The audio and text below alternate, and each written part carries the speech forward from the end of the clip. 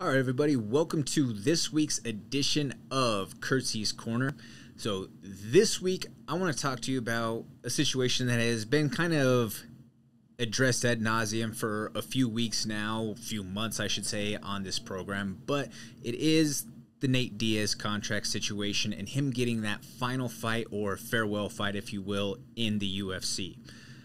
Now, we do have a name. We do have an official fight offer that has been announced out there for UFC 279 at the end of September out there in Las Vegas. And that matchup for Nate Diaz's final fight on this contract is Khamzat Chimaev. So that, for many people out there, seems to be a nail in the coffin that the UFC is trying to drive into Nate Diaz's momentum and his exit out of the UFC into free agency. Now, overall, from a business perspective, in general, if you look at sports as a whole, typically an organization, whether it's in the Big Four with team sports to any other situation in an individual sport or campaign, the promotion or the organization that you're leaving isn't gonna do much for you to bolster your value if they're not getting something in return. A la free agency. He's walking. They're not getting anything. It's not a trade situation, so they have no incentive to build him up. They only have the incentive really and truly to knock down what that legacy is because they're vindictive at the end of the day. They don't want to see him go make boatloads of cash outside of the UFC. They want him to be codependent on those three letters for him to be able to make those massive paydays. Because at the end of the day, they recognize what the value of a Nate Diaz and the superstardom that he brings, the commerce that is brought to everything around Fight Week.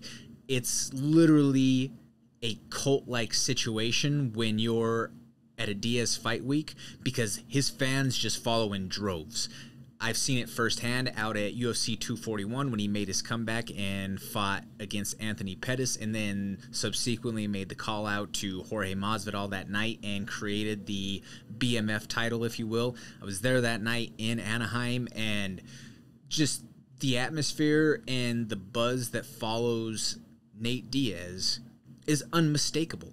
And you could make the argument that he is a bigger draw and a bigger star than any current champion right now. If you take a look at the numbers, granted he had the right dance partner in Conor, but if you look at the all-time highest selling pay-per-views, you see Nathan Diaz there multiple times.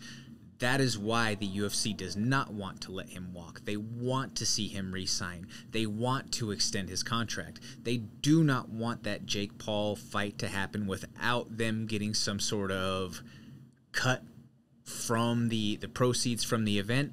But Nate wants to go be his own promoter and make that fight happen with the problem child and go cash out for the biggest payday of his entire career. And with the body of work that Nathan Diaz has had, I believe that he's earned it. He's earned the right to go and at this stage of his career, go have the big money fights that will create generational wealth for his posterity. And when you look at it just from the raw numbers of the raw facts of what Nathan Diaz has done, he's been in the UFC for a decade plus now.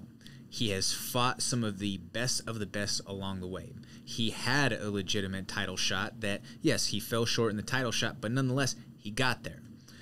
He was the ultimate fighter back in. So all of these things that you just check. He's beat some of the biggest names in the sport, and above all, he's entertaining and he is a draw. He's a needle mover. To take the old adage from Dana himself, he is a needle mover. That is why they do not want him to leave. But on the counter to everything, and I don't believe this is something that Nate would do just because that doesn't seem to be a part of his makeup just as a fighter, that dog in him. But I want to present one name to you that does present some relevance in this equation, especially based on Nate is one of the few fighters in the UFC who gets paid a flat rate. The name that I want to offer you is Chris Harper. Most of you probably are not going to be familiar with that name or don't understand the relevance and the significance of that name. However,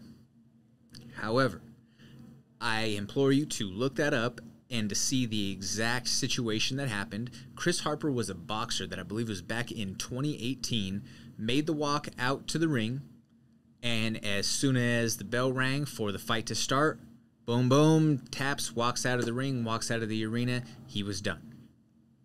Did not even engage in the fight, just walked out and created the, basically created the thought that, yep, it's going to happen.